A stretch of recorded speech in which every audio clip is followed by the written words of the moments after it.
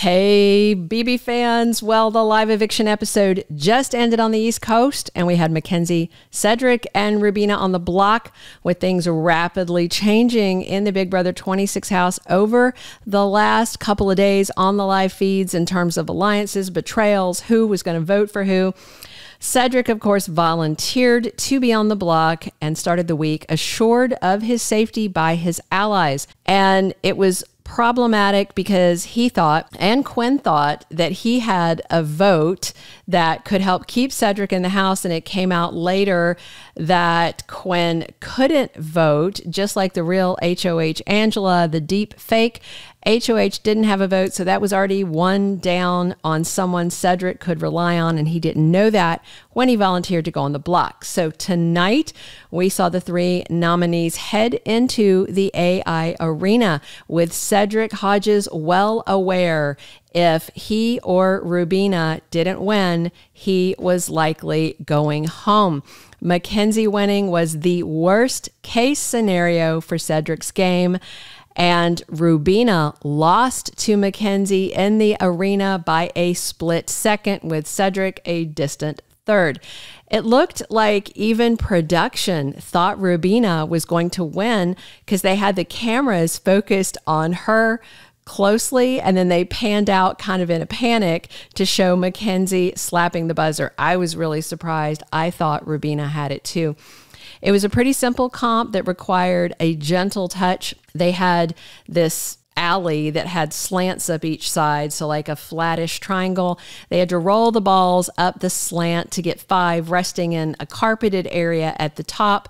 Once those were in place, then you grab these silver balls and knocked them down to the other side. The first to get their 5 up there and then knocked down would win. Cedric was struggling from the start. I think nerves were eating him alive. Makensy got an early lead, but then Rubina actually overtook her, but then Makensy got her last ball up and then was faster by just a nose on the stage of knocking the balls back down, and she slapped the buzzer in the AI arena, and you could see Cedric's face fall. Then Julie had them come back downstairs to reveal to the house guests that Rubina and Cedric were the final nominees and Makensy had won. So then we saw this very fast scramble as Rubina and Cedric made last-minute appeals to everybody to stay in the house. Cedric even appealed to people that he knew would not remotely try and keep him like Tucker, but he did. They worked the room. T-Kor and Kimo's plotting and pushing, though, had already tanked Cedric's game if he was determined to be one of the 2 final nominees. And T-Kor and Kimo knew that they were going to blow up the collective / the Pentagon, the sub-alliance, by making this move. But T-Kor insisted they could apologize after they got Cedric out. And then Rubina and Cedric made their speeches. Hers, I thought, was very solid. His was really bad. I think just, again, frantic nerves because he knew the writing was on the wall, because he saw everything shifting in the house over the past 2 days, as we saw on the live feeds. Then Julie called for the live voting, and she even called Quinn back to pretend that he was voting, although he never cast a vote since he was ineligible. And as I predicted in our earlier video, Julie is still following the script Big Brother planned out when it was supposed to be a secret deep fake HOH. So everybody knew Quinn getting called back was a big nothing burger. So the votes to evict Rubina were cast by Cedric's allies, Chelsea, Brooklyn, and Cam. That's a total of 3 votes to evict Rubina. Then the votes to evict Cedric came from Tucker, Makensy, Leah, a very regretful Kimo, an unapologetic T-Kor, and a very glum Joseph, who did seem to feel really bad, borderline tearful about betraying Cedric. And then Julie read the results and announced on a 6-3 vote, Cedric Hodges was evicted in week 4 of Big Brother. He was all class as he left. I will say that. He hugged everybody on the way out, promised they would hang out, no hard feelings, it's a game. Meanwhile, the glares from Brooklyn and Chelsea already started because they knew they'd been betrayed and they had a very good idea of who did it. And then outside on the stage with Julie, Cedric got all the cheers, and he was so gracious about his eviction. Julie commented on how just well he was handling it.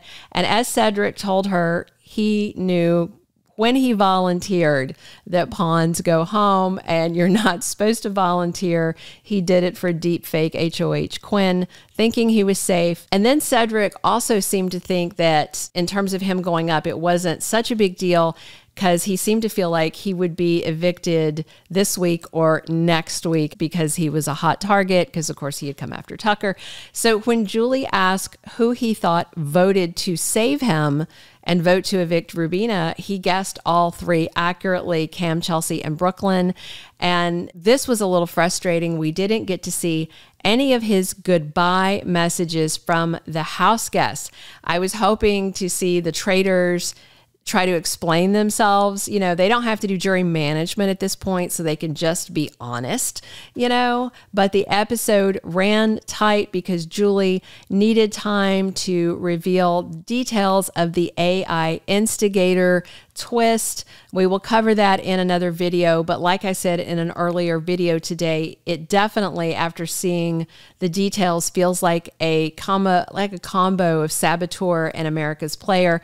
Back inside the Big Brother 26 house post-eviction, the house guest had split into these little clusters. Rubina was hugging on Tucker, happy to still be there with him. You know, it looked like there were several people in tears. Meanwhile, T-Kor and Kimo were like nose to nose, whispering, fretting about the consequences of what they just did, and they knew that what was ahead for them heavily depends on who wins the HOH comp for week 5. And as I mentioned in our last video, because of the 2-day build, we already had a good idea. It was going to be the wall comp, and it is. And as I also mentioned, Angela and Quinn both get to play in the comp.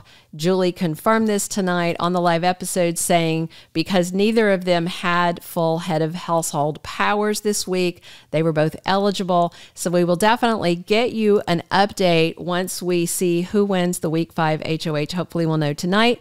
My money personally is on Angela being first off the wall. Just after watching this season after season, I'm guessing Kimo is probably going to be right after her. Also, if you remember, tall, skinny people don't always do well on these. So we'll see how Makensy does. Cam and Tucker, they're really in shape guys. They should do pretty well. I'm not sure Quinn's got the strength to stay on long, but as a super fan, maybe he'll remember that he should try James Hooling's winning wall strategy of squatting to give yourself a break. James was the king of the wall comp squat. So that's it. It was an exciting, action-packed episode. Honestly, probably one of my favorite episodes of Big Brother 26. Despite the fact that I really like Cedric and he was voted out, I do expect some big fallout in the house on the live feeds, as the Pentagon Collective should be fractured, possibly shattered, and Kimo and T-Kor may face consequences for their betrayal. So goodbye, Cedric. We will miss you. Come back for more live feed updates and spoilers for Big Brother, and thanks for tuning in. Thank you for being a loyal listener. Follow us wherever you get your podcast, because you don't want to miss the next episode. Soap Dirt is on all the major podcast platforms, including Apple Podcast, Spotify, iHeartRadio, and more.